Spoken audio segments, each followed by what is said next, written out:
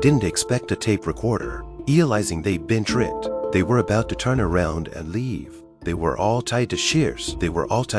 And had gas pipes tied to their mouths. After Suri turned on the gas switch, the men soon bled and died. Suri sent the contents of the diary to various radio stations. An honest journalist wanted to report it. She contacted Suri by phone. Suri provided a number of intimate photographs of Kevin. Kevin was furious when he saw the news report. Suri was contacted by a George man. He was Kevin's rival. He wanted to work with Suri to bring Kevin down. Suri doesn't trust him. She told the man to kidnap Eric as a condition of cooperation. George agreed to do it. At night, George actually kidnaps Eric. Before Suri could do anything about it, Eric was shot dead. It turned out that Kevin had fired the gun. George was running to make money. Now that Kevin could pay him directly, so why wouldn't George help Kevin? Kevin pinned Suri against the wall.